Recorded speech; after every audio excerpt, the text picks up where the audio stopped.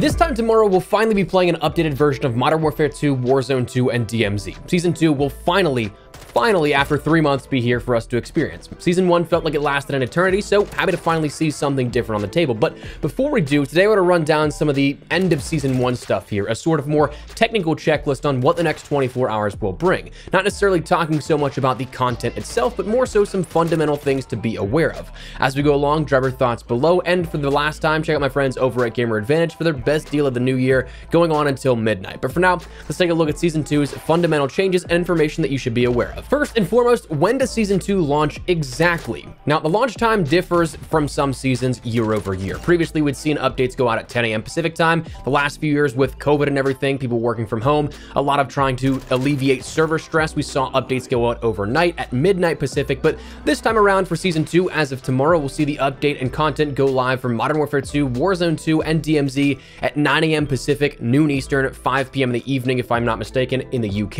Now, if that doesn't cover your specified time zone, on screen should be a graphic that will list a few more time zones, so hopefully that can give you all the information necessary or enough information that it's an easier conversion. But that said, what about preloads? Because historically speaking, we should have seen this happen already. We should have seen this notified and start downloading on at least PlayStation by now. Because of that, I was curious and kind of skeptical that maybe a preload wouldn't actually happen since we hadn't seen it just yet. And I reached out for comment and was told that there will be no preload for the update and that downloads will start at 9 a.m. Pacific as the update actually going live. So fingers crossed this isn't something that ends up being too detrimental. The bigger the file size, naturally the longer it'll take for a lot of people. You and I, maybe our internet speeds are good enough that this will just take a few minutes, but for rurally based players and those just somewhere where the connection isn't as good, it may take quite a bit of time to download if it's anything like 10 gigabytes and up of data. So fingers crossed this doesn't take too long with a lack of preload, but that is where we'll be at with that. Now, in the meantime, we'll have, depending on when this video goes up, like 12 to 15 hours to work with at the end of Season 1 here, that if you haven't completed any of the basic rank 250 stuff, that you have to work on your battle pass, that's where you'll want to do all that kind of stuff if you haven't completed it. In fact, the game actually, at least on the battle pass side of things, may work on that for you, but in a way that is kind of a bummer depending on how you look at it and your outlook on it. That dealing with battle pass token expenditures. As announced by Call of Duty's Twitter, at the end of each season, any unspent battle pass token tier skips will be auto-spent on remaining battle pass rewards, along with a preset path to complete the battle map. Any extra battle token tier skips that are not auto-spent will carry over to the next season. So if you haven't completed the pass, or rather redeemed your earned tokens, the game plans to do that for you. On one hand, that can maybe be perceived as, oh, thanks for doing that, almost forgot to spend those tokens. But on the other hand, and likely more common side, it's, well, wait, I didn't want to redeem those. I wanted to save those for next season since nothing really left in the battle pass really enticed me, which at the beginning of this new battle pass system seems like that would have been the case, affording players more choice in their progression and what they unlock and when they unlock it. So I'm sure for a lot of people, this is going to be a bummer of a situation that come tomorrow, it's going to auto spend any unspent tokens if you haven't completed the battle pass. Admittedly, I've had mine completed for so long that I could be wrong on this, but it seems like the only way to have rollover is if there's any purchased battle pass tokens and tier skips that exceed the 100 needed to complete the battle pass itself. But if you have any extra remaining after those 100 are spent, that's what goes towards next season's pass. So just know that the auto spend is likely to be coming as of tomorrow, what is presumed like 8:59 a.m. Pacific time. So if you have any battle pass tokens that don't put you over that 100 mark, just know that it's going to spend itself. Now, I breezed over ranking a bit earlier because if you hit 250, you're max, but if you're not, you still have some work to do, but really, as we'll touch on in just a second, it's not the end of the world if you don't hit 250. I think the only thing that you'll end up missing out on is that Vertex Drive blueprint for the Icarus LMG, and that's assuming that it's not necessarily continued on into next season, and it's just still the limited max level reward for Season 1, but that could be something that still carries over. But if you haven't hit 250 and you'd like to, Double XP is live right now, along with Double Weapon XP for at least this next 24 hours or so, leading until the update for Season 2.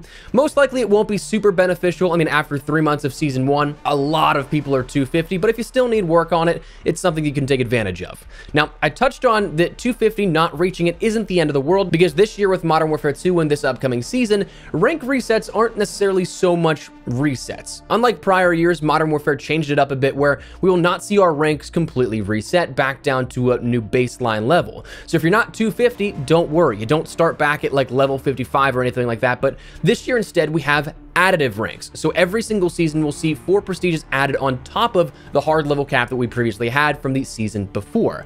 This was the case with season 1, though initially the blog post that we got for season 2 and messaging, someone didn't do their math right. It just kind of got lost in translation, where they said the new level cap was going to be 500, which then prompted a correction a few days later. But if you look at it, that would have been 5 additional prestiges. We saw with season 1 even set the precedent where we had 4 prestiges added with season 1. Season 1 level 1 was 55. If you were into those prestiges, you got past those military ranks. So the basic underlying system was already in place.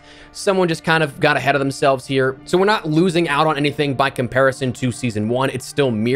200 levels for the season. It just doesn't classify that sort of base as an additional prestige overall, where 56 was prestige 1, making it 5 on the season. So we get 4 additional prestiges, still 200 levels. But anyways, your rank won't reset, but instead it will be something that you can keep going through and then hit a new level cap.